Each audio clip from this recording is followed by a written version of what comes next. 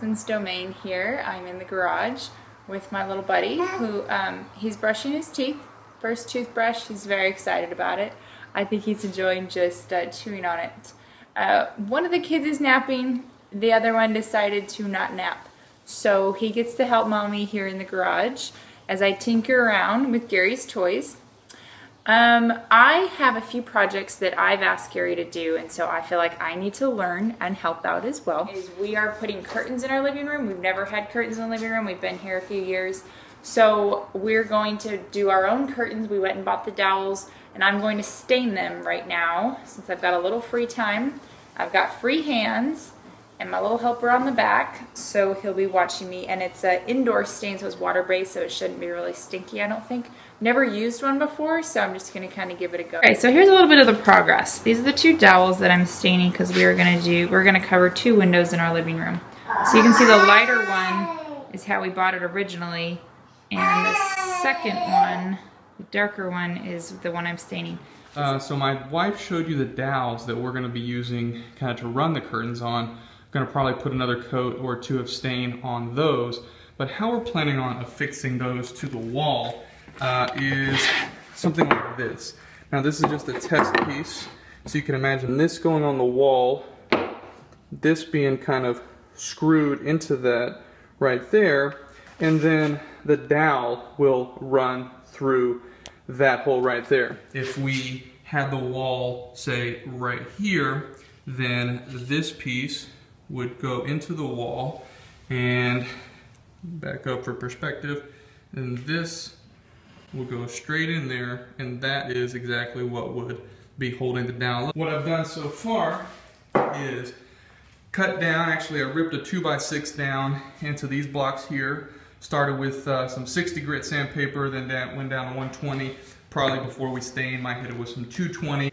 Had some of this scrap 3/4 inch birch that I actually used for this workbench here, and ripped that down to length, and that is going to be the back piece. So again, this is just a scrap, but I'm going to use that birch right here, screw it in from the other side, and then of course screw all this to the wall, run the dowels through. So what I'm doing now is I'm going to set up a template. This is one of my blocks, and 5-inch length here. So I went ahead and found a center point with this width, and I brought the center point back 2 inches here, and I'm going to use a 1 1/4 inch Forstner bit, which is this kind of bit here, just to better shot of that maybe, get the holes drilled, and that's what I've used for this test piece. I'm going to go ahead and drill these, and then cut this piece down to length. So after all the pieces are cut, I'm left with something that's like this. So I have my backing, I have my kind of centerpiece where the dowel will go through, and what I've done is I just kind of tacked it down with a little nail from the nail gun here, but that's not sufficient. So the process I'm going through to go ahead and get these screwed down is go ahead and mark a center line. So there's kind of a progression here, I'll show you. Mark a center line so I know exactly where this center of this board is here, and then I just mark kind of the edges so I know exactly here is the center of the 2x4 that's underneath, so I know exactly where to drill and place my screws. So I make these lines on all of these pieces, and then the next thing I do is I go ahead and pre-drill where I want those screws to go, and just using a little drill bit here, and so that's really kind of step 2 or 3.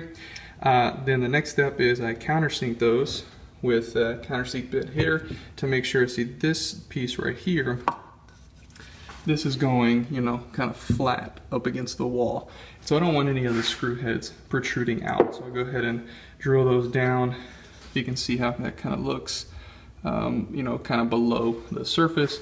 And then of course the final piece is to go ahead and screw this in. And so you can kind of see, you know, nothing of the screw head out there. So after this, go ahead and screw all of these pieces together. Go ahead and do a final sand, wipe it down, and then we'll stain them and then put them up. This is the final step before we go ahead and put these on the wall. But so in the previous segment, these were not stained. So my wife went ahead and put a couple of coats of stain on there. And let me hold this up for you right here on the miter saw.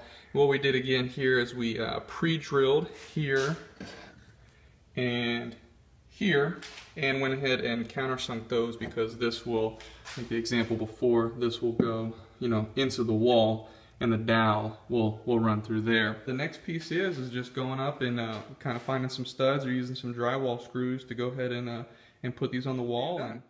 So this is the curtain rod and the pieces that we did on the wall now. So I'm not sure how good the light is, but you can kind of see the three, did one in the middle there, and then one here on the left. And if I can kind of back up, you'll see we don't have the hangers, the curtains hung yet, kind of drying those and ironing them out, but you can kind of see that's what it looks like, kind of going through those pieces here. So all in all, we're happy with how it turned out, and do a final shot here in a little bit with the curtains up.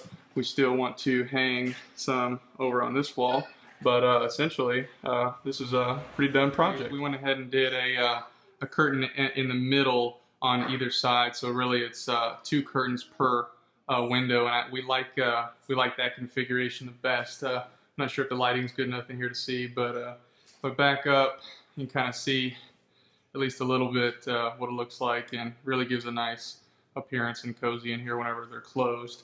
Went ahead and put up this window as well. Need to order a couple of curtains for that one, but that one's primed and ready to go. We think it turned out well, and it was a lot of fun.